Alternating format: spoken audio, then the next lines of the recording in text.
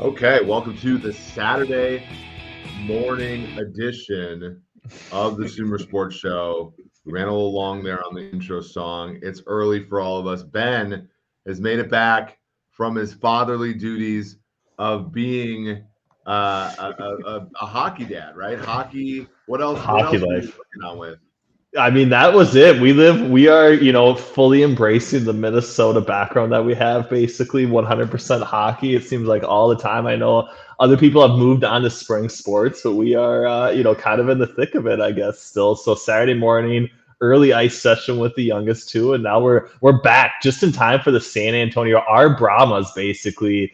Kicking off here in a half an hour where we've already seen some line movement. So I'm like locked and loaded now. I have no other responsibilities. My oldest son might try and get me to play some pickleball later, depending on the weather and the wind and those sorts of things. But other than that, I'm watching UFL football. Maybe a little Final Four. I don't know. So it's been good though. We'll see. What do you got planned for today? I am going to let's see. I'm gonna get off this broadcast. I'm gonna sit.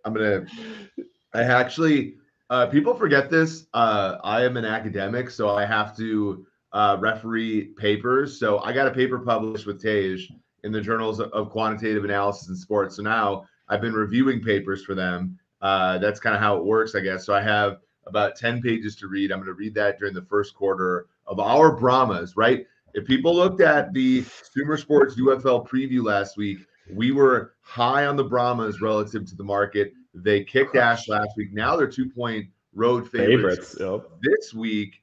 And look, it's vibes right now. We have a model that uses a little bit of the PFF grades. They use a little bit of the my preseason priors. Use a little bit of coaching.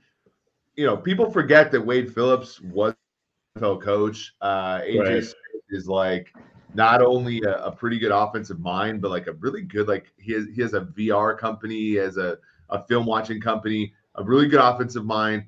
I make the game 4.5. It's a 2-point game, so for anybody in the comments section, this is a game that our friend Diggs probably who's phenomenally sharp, somebody I look up to quite a bit. It says the biggest joke on this show is I say we're not going to talk about gambling, and then we talk about gambling the whole The time. entire time. We just led into it at that point, It's like the right? biggest So bit ever, but that's the one. We'll talk about the whole slate here in a second. I do want to talk to you briefly about two NFL moves here because, firstly, while I was at the Atlanta Hawks facility on Wednesday, they broke the news to me. Interestingly, Stefon Diggs was traded from the Buffalo Bills to the Houston Texans. The Bills actually take on $3 more million in 2024 cap hit to take on a second round pick next year. The Houston Texans, of course, get Diggs. They get him at like a pretty big discount, and this is why, right. folks, when you think about these contracts and you think about guarantees and how they're structured, you do have to worry. So like the cap number for Diggs this year is 5.8 million, and then he's got 4 more void years. If they were to only play Diggs this year and then void out the whole deal, he would be worth 16.6 dead to the cap next year. Obviously, if they like him and they sign him to an extension, those 16.6 million then can get spread out through the duration of the next contract. That's how voids work. That's the benefit from the team side for voids. The benefit from the player side for voids is that Diggs can get basically Diggs can get out of Houston in 1 year. Right. Also, not going to count as a comp pick. And I think my comp pick article came out Monday. It was really well received. But the one thing that Over the Cap really did a good job with in their comp picks article years ago, which I think was really shown to be true here on Wednesday, was you're not qualified for the comp pick formula if a player or sorry you only qualify for the comp pick formula if the player leaves without your control. In this case, Houston changed the contract so that he could leave after a year. So he's not qualified to be a comp pick player. We have ZT in the comments. with some interesting comments. Sumer Sports should build a physics engine. Look, we're just trying to Don't build tell PTJ that. for NFL teams right now. We'll get there, ZT. Firstly, as a Minnesota Vikings fan, Ben, do you feel vindicated at all that Stefon Diggs wore out his welcome in another place? Or was his time in Buffalo a success? Obviously, Justin Jefferson has been great in Minnesota as well, the first-round pick they got back. What are your thoughts when you see Diggs moving on to Houston from both sides? Yeah, I didn't know if it was like a completely like sour grapes type take from me and feeling like the Vikings very much look like they kind of came out ahead in this whole ordeal, basically. Obviously, we don't want to judge the situation this far after the fact from the Vikings perspective, but it does at least seem to me like there was some I get why the Bills moved on from him for a second round pick, and I actually think that's relatively good compensation. Kind of like you said, they are eating a little bit of his 2024 salary. But to me, like there still had to be some underlying issues brewing beneath the surface in order for the Bills to do this trade, I would say right now. And I think that's maybe the thing that, like, you know, as a Vikings fan, you have to feel better about getting the first round draft pick. I do think, you know, post Tyreek Hill and Devontae Adams trade and the compensation that they got, in some ways, it does seem like the veteran receiver market has at least taken a little bit of a step back in what guys are going to get from a trade compensation standpoint. Obviously, that's very much driven by the contract situation, but the fact that like the Bills did get a second round pick for Stefon Diggs in what could very effectively be like a 1 year rental sort of thing, I think in some ways has to be a win, but very much like kind of closes the championship window in which they have, unless they do a ton of maneuvering around the Josh Allen contract situation. So to me, I think I feel in a lot of ways, you know, vindicated from a Viking standpoint. I feel bad in a lot of ways for Bills fans because of the situation that arose, but I also think it's weird because going back to it, like the Josh Allen and his early year career arc made it really difficult for the Bills to kind of build and maximize his championship window on that rookie deal, because it took so long for them to figure out really what they had with Josh Allen, that they never really got to experience some of like the Joe Burrow impact and what we're seeing with CJ Stroud now. And in some ways they had, you know, a little bit of a Band-Aid fix getting Stefon Diggs, but it very much did not work out for them. And I think longer term, like the direction of that franchise seems very much, I would say, in peril right now. Well, yeah, let's expound upon that, because I think you bring up a good point. By the way, one of our favorites, very difficult, may or may not have been mentioned earlier in the chat. Beat Gamer there's a quality of this year's draftable wide receivers, decreased trade prices, possibly. I think it's not like it's been this way for a long time. You are trading for the contract of the player, of which Diggs is a lot. And yet Buffalo is eating a significant amount of it too. So I just think Diggs, you talk about 13 consecutive games, a 100-yard game last year. He was very tepid at the end of the year. I think football has a pretty good beat here. For elite wide receivers like Diggs, is age-related decline slower? Is it still steep? Very difficult, by the way. It's this showboat steam coming in right now. Are we going to get negative? Oh no! Negative. Brahma's opinion going to get negative. Is going to get negative cleave right now. Negative cleave in the UFL. Who knows? Is it worth anything? Good question here. We'll get. Diggs is moving markets against us right now. But to your point, Ben. Let me present really quick. One thing here on the Josh Allen deal, and this is from our friends at Over the Cap.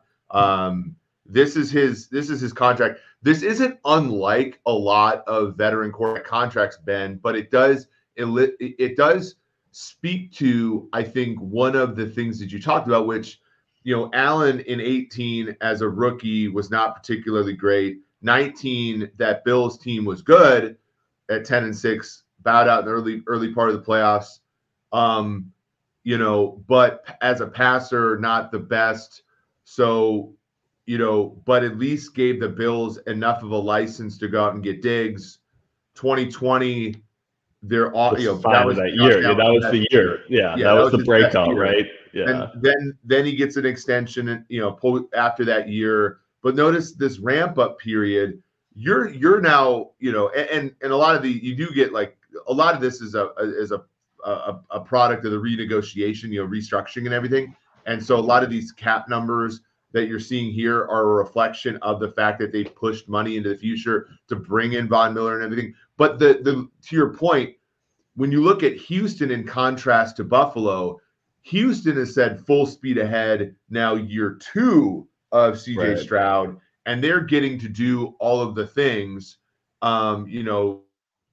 the Danielle Hunter, the Aziz El-Shaair, the backing into Dalton Schultz again, all of those things in year 2, which means that when the bill comes due, you're going to be earlier into CJ Stroud's second contract, which means it's just going to be a little less spendy than it was for Buffalo when you're 24 with Josh Allen. There's not a lot you can pack into these last few years because you've already done a decent amount of that by the structure of the deal, by virtue of the fact that he was a little bit later to rise up. And that's, whereas with I this at all for Houston, right? Because you're year 2, and it's sort of like when Kansas City, it's actually a little bit different. Kansas City had 1 year sitting Mahomes, but they knew right away from watching him on the bench that he was great. They went with Sammy Watkins at an overpay right away in year 2 of Mahomes. Then in year 3, they went out and got Frank Clark. Like, they kind of started early because they knew Mahomes was good right away. Because Allen took 1 more year than, for example, CJ Stroud did, it is good. It was harder to sort of break up with the idea of winning with the quarterback on a rookie window than it will be for Houston possibly. So it's a very interesting one. The last one I want to talk about before we get into some of the markets here, before we close out the show and go watch some UFL football. Derrick Brown, he gets about a $25 million per year deal from Carolina. When I first wrote it up in 2020, I was like, Derrick Brown probably doesn't offer enough as a pass rusher to be worth a top 10 pick. I will say this: Carolina has not been a successful franchise since drafting him at 8. Like, there was opportunity cost there, but Derrick Brown has turned out to be a hell of a player. Just 8 sacks in his career, or per the PFF numbers. I can't remember what the official NFL numbers are. But he's certainly been productive. He both almost a 10% run stop rate, more than a 7.5 pressure rate, which is pretty good for an interior, for a nose tackle. This is an expensive time to need an interior defensive lineman in the time of the 2 high shells and needing to 2 gap at the NFL level. Carolina has spent a lot of money now on 2 guards and a defensive tackle, and then they went out and got Josie Jewell as well. Like, they're truly trying to build up the middle here. It does seem like they're going to go wide receiver in the draft as a result, Ben. Yeah, definitely. I agree with you on the wide receiver take, and I think, not to completely, turn this into something where we're just promoting other work, but I do think, like, you and Thomas's and Rick Spielman's discussion last night on the Sirius XM show that Sumer Sports does, like, it kind of got into the fact that there's just not a ton of guys that are 350 pounds and can move relatively quickly, right? And so there is a lack of players, especially up the middle, that can really help teams. And I think in some ways, like you said, the opportunity cost of taking that type of player at 8, that definitely happens. But the fact that the pool of players that can even serve those sort of purposes from an NFL perspective drives up that price. And I think your take with PFF in 2020 has very much come to fruition, right? I think that was kind of the point in time where we were still evaluating, the impact of run versus pass, run defense versus pass rush versus coverage and all these other things. And in some ways, even though rushing the football we understood wasn't that valuable, there was this weird gap in our knowledge and understanding before you wrote the Derrick Brown article that I think in a lot of ways has kind of shaped the direction of where, NFL defenses have kind of taken. And if you don't have that guy up the middle, like, you are going to struggle on early downs to be ahead of the change from a defensive standpoint. And if you can't get third and crucial stops, and you are playing a team that is going to be aggressive on 4th downs, like, you're going to have really difficult times getting off the field without touchdowns happening. So I don't mind the play, even with the direction of the Carolina Panthers roster and the fact that it does seem like they are still multiple years away. But I think longer term, like, what they do in the draft this year, and obviously absolutely having to hit on some late round value in order to kind of restock the shelves is very much the direction that I think the Panthers absolutely have to take this offseason, or, the Derrick Brown contract just isn't going to be enough to really move the needle for them in the NFC South. Yeah, the Brown had, so the Panthers had about 3 million in space before the deal. Brown was counting 11.6 on option. So, Taylor Moton has, probably about 14 million that you can convert. Brown's deal probably makes his first year cap hit a little bit less. Tepper seems to be an owner that's willing to spend money on the team, obviously. And so, Robert Hunt, for example, like his first year cap hit in that $25 million or $20 million deal is only 6 million. So they're very much a spend and prorate team, which is different, right? Brant Tillis was the cap specialist or the cap guru with the Chiefs. Lamar Hunt, or not Lamar's son, Clark Hunt, famous for not wanting to spend a lot of money. Brant Tillis's instruments in Kansas City were much different than the ones he's going to be able to use in Carolina, where he can spend bonus and prorate the way that he couldn't in Kansas City. It'll be interesting to see what Carolina does, because now they'll probably free up cap space with this Brown extension, and and as the cap goes up, the cap value of $1 decreases over time. So smoke them while you got them, especially when you're always young and he's on a rookie contract and you've kind of committed to him because you traded so many draft assets for him. Let's now, because we have 14 minutes until this great slate, we'll talk about the draft odds in a second here. Let's talk about the infamous or the famous UFL, because that's what the people came to. I mean, it was a dog under league in week one, basically. I know that one game now. Yeah. We do have to be careful because we don't want to mislead the audience. Memphis was a dog to open, but was a favorite to close. So at close, we had favorites in Birmingham and Memphis win and cover, and then we had dogs in San Antonio and Michigan win and cover. Right, yeah. And then every single game went under. A few games went over the first half total and then just died in the second half. And that is the thing to think about. And I do wonder from people who know ball, and I think very I can't remember which difficult we're getting today, whether it's simply difficult, thankfully difficult, or very difficult. But I'd be interested to hear the chiming in here. But but I do think, like, even the AJ Smiths, who I think are very good play callers in this league, I do think that there's a little bit of the whole, like, Christian Bale, hey, that was a great first drive, now let's look at the unscripted plays, right? I do think that is a little bit of what happens in this league, where you get some decent offense that happens early in the game, and then down the stretch, the defenses are just better than the offenses do, because the offensive minds in the league just aren't quite as good. And so, that might lead people to bet fewer first half unders than they do full game unders.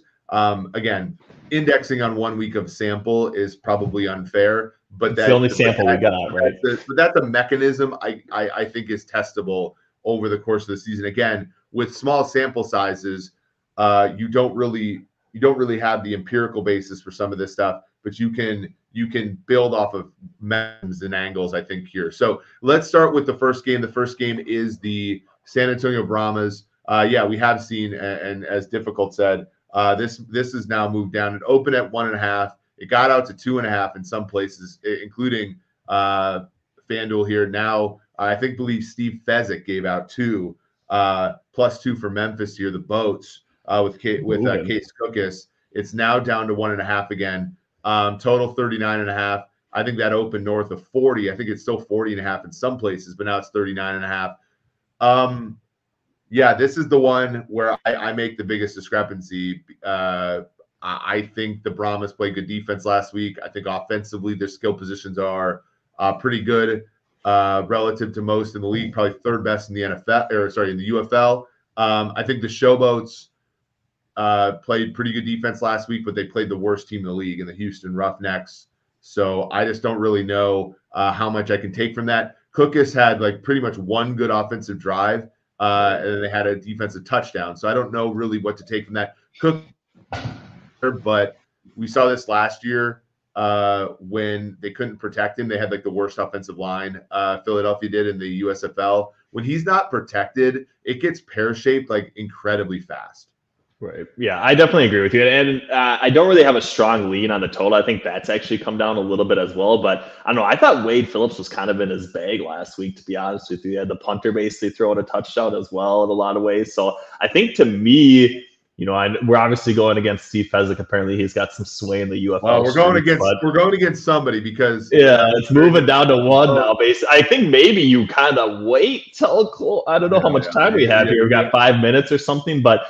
And that's another discussion as well. I know we haven't fully fleshed this out either, but to me, empirically, the points between 3 don't carry as much weight given the extra point rules in this particular league. I think 1, 2, and 3 in general, in some ways, aren't the same calculus basically as what it is. Also, we did get some minus 115 movement here, it looks like, as well. So we're getting a little bit of pushback. It'll be interesting to see where Circa closes on this particular number, as we move towards kickoff. But I like Brown. I like Brahmas. I like him first half. Yeah. I'm kind of with you if you were going to play something on the total, especially if they're basically just fitting the full game number to that second half spread. But you get a bump up on the spread there, or on the total now as well. This is fun to watch in real time. The market's shifting a point here and there. But I would be looking at kind of like you said, just empirically, I do think the second half unders are the spots to be on, especially if you're able to kind of evaluate and watch the games, just seeing if the teams have performed at all from an offensive standpoint after their scripted play set, how well the football is actually being moved. Because I do think in a lot of scenarios, the second half unders. Sean asked a good question, which is, do you think the UFL will become a developmental option for offensive linemen given the struggle in college? I think development. I think development for offensive line has been a problem since the new CBA. I don't know if the NFL just doesn't do a job of looking forward on things. There are great people that work for the NFL like Michael Lopez, but I just don't know. But I just don't see the league doing anything proactive in that regard. But it's a great thought, Sean. I agree. What's funny, Ben, is other than this game, I'm kind of bang on a few of these other ones. If I look at Arlington, St. Louis is a team that should be a lot better than they are. One of our friends, Bruce Gradkowski, is the OC there. It opened 4 and 41 and a half. It's now 5. I said I was bang on. I'm not. I make it 3.5. Bruce has run good offense there, but it's been a little bit slow to go at times. And last week it was as well. They didn't score in the first half of that game a touchdown. They scored 2 touchdowns in this fourth quarter, and still lost. They still gave up a 64-yard field goal to Michigan, who I think is reasonable to say is one of the worst teams in the whole league, and they lost that game. The Arlington Renegades, won the XFL last year with a losing record. They were competitive they should have gone into halftime last week with the Birmingham Stallions with a lead, right. And gave up a huge touchdown to Deion Kane down the sideline to close the half, which probably tilted a lot of people who were holding some money line tickets on first half and things like that, and first half under. I think that this is a little bit of an overreaction to Arlington's first game. I think Arlington's a little bit more. Arlington's a little bit better than this, but 5 is not necessarily a key number here either, though, and so you just have to be a little bit careful there.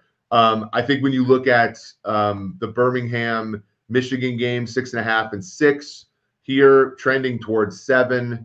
I'm not offended at all by this. I make it 6.25. 41. You do have it at 6.5. Okay, that was one I was wondering on how quickly people would update with Michigan's performance last weekend, but obviously the juice is leaning in the direction of the Stallions. I don't know. I think if I was gonna place a spot there, I feel like it'd be Michigan first half more than anything else, right? Yeah. Pro Football Focus had E.J. Perry, the quarterback from Michigan, with 5 turnover-worthy passes last week. And when I watched that game, and admittingly, I was in and out of that game more than any of the other ones. But when I was just watching that game, I actually thought, again, and this is why you need data And you can, again, I'm saying this more to like rip on myself than anything. But when I watched that game, I actually thought he was good. I thought he did some things. He ran for 2 touchdowns. He moved around a little bit. They had some turnovers, but I thought some of the turnovers were kind of fluky at times. But he did put the ball in harm's way too much, and that in this league, the offenses aren't good enough for you to have turnovers because you're not going to come back over the top and win on offense by answering, because you're not good enough on offense to answer very much. And then lastly, and again, this is another one where Birmingham can be so good offensively. I think Matt Corral is differently talented than most of the quarterbacks in the league. And Adrian Martinez, I'm not a huge fan of, go Huskers, but I do think like when the Birmingham Stallions are involved, I'm not going to be as like, I'm not going to be as willing to like under in a game like that, even though it is the highest one there. With Renegades Battlehawks, it's the same thing. Like I think if St. Louis clicks, they have great offense with great support. But that's going to come and go, it seems like, especially early on in the season. Exactly. Has been the direction of the you could lose league that under by a ton, or it could be a no doubter like last week. Right. The last one, which is the interesting, game of the week. Yeah. Last one, which is interesting, is the Houston Roughnecks. And I do think that this is where some actual people got like messed up here, because the Roughnecks have the same name as last year's XFL Roughnecks, but they are the Gamblers from last year's USFL, and they just changed names. And so they have like, it's not like last year's Roughnecks had Wade Phillips on the Brahmas now. And like, this is legitimately the worst team of the league. They're 5-point dogs against DC. Jordan Chiamu has been in a lot of spring leagues. He's played well at times, and the DC Defenders were really good last year and were in the championship game. But Jordan Chiamu is too inconsistent, I think, game for game to get the deference I think that he does in the markets. I make this 4.25, so it's not that playable, but it is interesting that he gets as much love as he does. This is the one where I think under is probably the best play of all the totals. So take that for what it's worth. But Houston is like legitimately dreadful, I think. Right. And will be tough to watch all year. Reed, Stinnett / whomever else is playing quarterback for that team. I got to remember the name of the guy that started last week. Jarek Warrantano. They're terrible. And so that's the extent of your sort of that's the extent read on the under your UFL preview for this week. But okay, let's talk about the draft. We did see some movement, Ben. We looked pretty sharp for a little bit on our last Saturday show where we said, stop listening to the people when it comes to the top 2 pick. And I gotta rant for a little bit here before we go. Please. The aggregator accounts have gotten worse. And it starts with Pro Football Talk. Pro Football Talk just made an article about the fact that Drake May was the favorite to be second. Are we like sports books are now becoming the content creators for? They are. That's been. I feel like it's in some ways been that way for a little while. Like they are the content creators, but people just write articles on divisional odds and everything else at now, right? But at least they, Sean is part of. Sean gets. I don't know if we ever had Florio, to be honest. No. Pro Football Talk was a legitimate news source and one that I really admired for a long time. But yeah, we lost Florio a long time ago. But we had Florio for a while. Fine. I'll give you that one. Okay, but yeah, back to the draft odds and the rant, basically, for the top 2 picks, basically, and what Florio did. So he just like, and I've always had a problem with like the Vikings territory people thinking that, like the people who write for Vikings territory being like, thinking that they're real content creators when all they are doing is copying other people's content and like presenting it as their own, right? I have a huge problem with that. And I have a huge problem with, like Mike Florio is, like just writing about Drake May being the favorite to be second. It's like the sports book and all the sharp bettors are doing your work for you. That's bullshit. Yeah, bullshit, right? But then, of course, now Jaden Daniels is the favorite if you look at and FanDuel. kind of continues to push out a little bit. I think he was like minus 125 when I checked earlier this week. Now he's out to minus 150. Yeah, on and this is FanDuel. equilibrated. So we're all adults here. We're all adults here. So we know that Caleb Williams is going first. But second, he and very difficult. Who is my North Star, my shining light, my guiding star here. Don't feed the trolls, aka Mike Florio. But yeah, so we have Jaden Daniels as the minus again, and minus 150 is not a big favorite in the betting market in the draft on April 6th, but he is favored to go second. Drake May at plus 150. So there's not actually a ton of it's big free there. It's not a huge deal there. And then you have McCarthy, Williams, Harrison, number 3 overall pick. Again, not a ton of. Not a ton. May is even money. Daniels plus 160. McCarthy plus 440. Now, I don't believe this to be true. From my perspective, I don't think it should happen. I don't think it will happen. I just don't think it will. If I gun to my head, I think it's Williams. I think it's May. And then I think some team trades up for Daniels. That's how I see it happening. And I think Marvin Harrison goes fourth. And I think cooler heads prevail. And JJ McCarthy goes somewhere else. Yeah. And then Penix and Nick, and he's Penix to me. Penix and Knicks are lucky to go mid to late first round. Yeah. They're lucky to go in the first round. And if you bet under 4.5 at a big positive price, you are sweating you're sweating your balls off in that first round, but you win. And that's again gun to my head, but with a ton of uncertainty, right? A ton of uncertainty, and again, I could very well see it going Williams, Daniels, McCarthy, May, and Kwesi Doppelmans is the biggest freaking hero in Vikings history. Like that could happen too. And as Kwesi's friend, I'd be pumped for Kwesi Doppelmans if that happened. Right. But if it gun to my head, I think I think the best bet here is JJ McCarthy at plus 440 because he's got the traits, and we've seen it before. Like teams will buy traits that high, and and that could certainly happen. I think Sean says big build the MF statue if that happens. Yeah, I agree. If the Vikings get, I'll say this, by hook or by crook, if the Vikings get Drake May in this draft, Kwesi Doppelmans is the best GM in Vikings history. Like it's just King of the North, right? Like it's happened. He kept the team competitive, which is exactly what ownership wanted him to do for 2 years, and he ended up with a quarterback. He ended up with the second best quarterback in the draft. And that should be a thing. I do think that JJ McCarthy, like the one that I saw move quite a bit this week was I think at pick 4 for JJ McCarthy, who was all the way up to, you should click on that expansion basically for what the pick number 4 is for JJ McCarthy. You want to look at 4. Okay. Yeah. Yeah. Cause that was the one I thought moved pretty dramatically from, maybe not. I thought it was closer to plus 250 now. Yeah. That's another one where, the market is telling you one thing and literally every swinging dick on X and ESPN is telling you a different thing.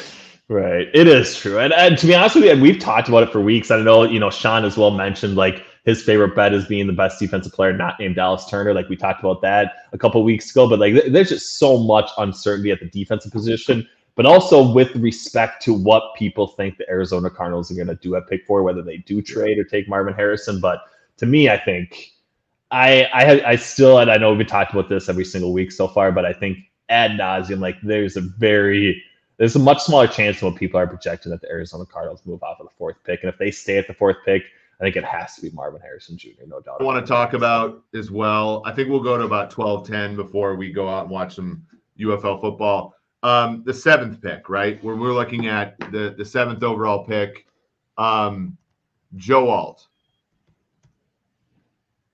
What do you think? Tennessee Titans. I was on Blaine and Mickey.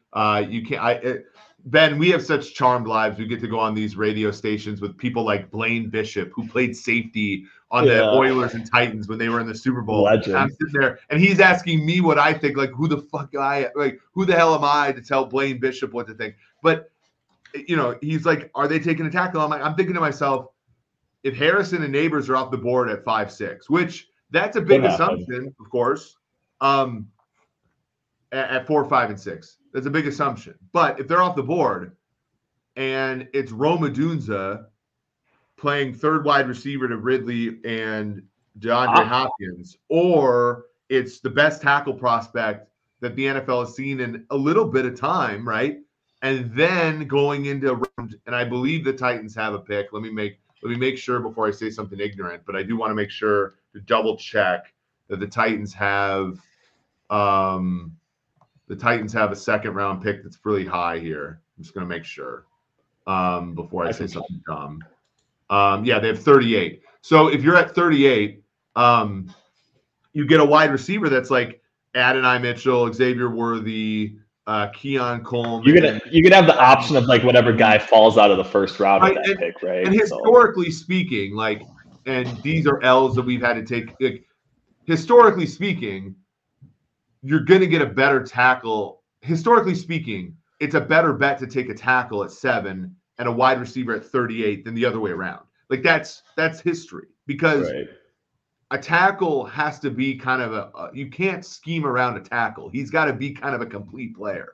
Right. At a wide receiver, he can be, especially in that current situation that Tennessee has, he can be a complementary piece to Ridley and Hopkins almost immediately and be successful right away. And even if he ends up being like a McCole Hardman type, that's not like a great pick, but it's also not a disaster. McCole Hardman wasn't a disaster for Kansas City, even though he wasn't exactly like a booming success. I think the question is more for pick 7, like if it's Alt or Fashanu, to be honest with you. I think like Sam and Steve at PFF, I think had that discussion this week. To me, I do think Alt is clearly better, but whether it's Fashanu or Alt, like I think that would be the one question mark for me. But I very much agree with you in the fact that like even with what the Titans kind of did this offseason, like I'm not necessarily in the same situation as the Houston Texans whatsoever, but I feel like they can at least think like they might be on the verge of being able to win a down AFC South as well. And they've kind of signaled that in a way with going out and getting L'Jarius Sneed and going out and getting, at least some guys that are going to contribute right away. And I think if they're looking at the 7th overall pick, they got Tony Pollard as well, L'Jarius Sneed, basically. Kelvin Ridley kind of signifies like they do in some ways are building up this veteran roster to win sooner rather than later. And I think if they're evaluating this draft class, like, it very much does make sense to go out and call that pick 7, given what we've seen from a performance standpoint of top 10 picks at, the tackle position and just how much immediate impact they can have right away and how much clearly better like the top 2 guys are at the tackle position, just in general for this one. So I do agree with you. I think my question is basically like, is there a scenario where Fashanu could potentially be that selection instead of Joel, which I'm not quite sure I know. And I think so. I do think so. I think that the way to hedge that is obviously to bet that they'll take tackle. If you're not sure about Alt, Talise Fuaga, Fashanu, then you just don't play in this market. You play in the what position they'll take, and you go with a position as the Titans' first pick. I'm not sure if it's available on. I don't think they've listed them yet, on one or the other. And you go ahead and you take tackle for them. The other one, and this one does seem to have moved a little bit in the direction, but this is the Falcons pick at 8, and this also doubles as a who is the first defensive player. And we'll wrap up with this: Dallas Turner. We talked about edge players and interior defensive linemen on the SiriusXM show with Dimitrov. I know some people have asked. Thomas will do one of these shows relatively soon, but we have been swamped with some things at Sumer, so we've only done the one show a week, which has been the Sumer show. So just bear with us. But Dallas Turner, Jared Verse, Quinyon Mitchell, the corner from Toledo, Laitu Latu, and Rome Odunze was an offensive player, and then Terrion Arnold, the corner from Alabama. That looks like, this is interesting. So Sam just wants to rate run blocking at 0. that could be, and maybe I have some influence on that. Maybe I have to pay for my sins a little bit. But yeah, like, so this particular one. Oh, by the way, there are scouts, and I have seen, we have talked to some people. There are scouts that do think that Alt is not the best tackle in this class, and Right. I don't agree with it. I actually read like a really good blog post by Seth Byrne, who's I think his blog is phenomenal actually, and he has Alt first, but most of the people have alt first, but it's not everybody, and it's interesting. And I do know that there are people that don't have alt first. So just because you think just because they may go with a tackle doesn't mean it has to be alt. Okay, so with the Falcons, this is one where this could be as simple as don't overthink it. Dallas Turner is considered, I believe, by most to be head and shoulders above what you're seeing with Verse and Laitu. Mitchell and Arnold could be somebody where they go to with corner to go opposite AJ Terrell. So that's certainly a possibility. Odunze, I think, is a possibility as well, although they short up and they've gone skill position the last 3 drafts. Right. So I don't know if they go with that. But if you think that they're going to take edge, which they do need a pure pass rusher on that team, I think Turner is the play here. And then the question is you just have to price it out and say what you think that percentage is before you go ahead and make that play. Yeah, I definitely don't mind Dallas Turner at this price. Basically, I think there might be I think my second favorite option is really Quinion Mitchell, like you mentioned, basically opposite AJ Terrell. They obviously have Jesse Bates in the back end as well. Like, I do think that kind of rounds out a pretty strong secondary unit for the Atlanta Falcons. And then you're just kind of situationally rotating pass rushers for this year and trying to land that guy next year. So I could see a case for that. I do think Mitchell is far and away the best cornerback in this draft class, and could see, because of that and the lack of play, the lack of play behind him, I think in some ways that could push him to be a top 10 pick. So I don't mind it. I would not be surprised as well if the Falcons move off of this pick and kind of move down in the draft and maybe stockpile some other picks later on in the first round and kind of get like the 3rd or 4th best option at the edge rush position. But I think right now that would be my one concern, because like you said, if the JJ McCarthy hype isn't real, I do think one of these quarterback needy teams that are sitting like 11th, 12th, 13th, or 14th are going to get impatient around pick 7, pick 8, and kind of want to go up and get JJ McCarthy if they are actually in love with him as much as what people are projecting right now. So that would be the one concern betting into the number 8th overall pick market. But if it is the Falcons, I actually lean maybe more towards cornerback being an option than what the current betting market projects right now. Big decision here in Memphis as to whether or not they're going to call this uncatchable. Oh no, I don't even have it up yet. They're going to call pass interference. The Memphis, the showboats of Steve Fezzik's money are moving the football on the Brahmas here, which is good for the over, good for our friend Cleve TA, one of our favorites, who liked the over in this game. Good for Stormy Bonatoni, one of our favorite broadcasters, also, who has the over in this game. For those who like the Brahmas, though, a little bit of early tension here. A little bit of tension. The fact of the matter is, before we close this broadcast out, the Falcons should take a quarterback, because Kirk Cousins has a 2-year deal, and he's 36 years old, and he's coming off of an Achilles, and he's not the long-term answer at that position. He's going to get them to 8 wins, hopefully, for the first time since Thomas was their GM, but they should take a quarterback. And if that means trading down and getting Penix or Knicks, that's great. If not, they should take JJ McCarthy if he falls to them, because if they don't get quarterback right, it doesn't matter if they can't rush the passer to an extent, as we found out last year with Desmond Ridder. This has been a lot of fun. Ben, I can't wait to commiserate with you over UFL today, the NCAA tournament tonight, the women's NCAA tournament tomorrow. Our page buckets, man. What is up? Look, the gods, like, that was, an incredible cover by Paige Beckers, down 9 with just a few minutes ago, going ahead and covering that 2.5 by the grace of God. But But it was a sad loss for our Minnesota. Look, Minnesota can't win anything. We all know that. We Poor Paige know. Beckers. Hopefully she Sorry, goes Sean. Hopefully she finds somewhere else to go. Although the Lynx have won a bunch in the W. Hopefully she can find a place and go and win in the WNBA where everybody can see her brilliance. But this has been a great time. We got to see Ben's brilliance here. For Ben Brown, this has been Eric Eager. This has been, and producer Matt Stofsky. This has been the Sumer Sports Show.